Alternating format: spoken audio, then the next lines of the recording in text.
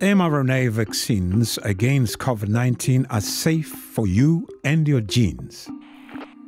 Social media posts claim that the new COVID-19 vaccines will irreversibly change your genetic material. This is false.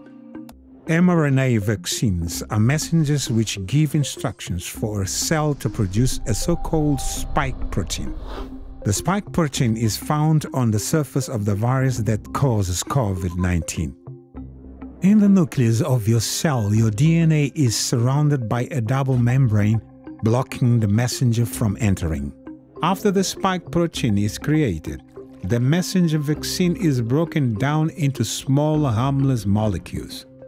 Your immune system recognizes that the spike protein does not belong there and begins building antibodies.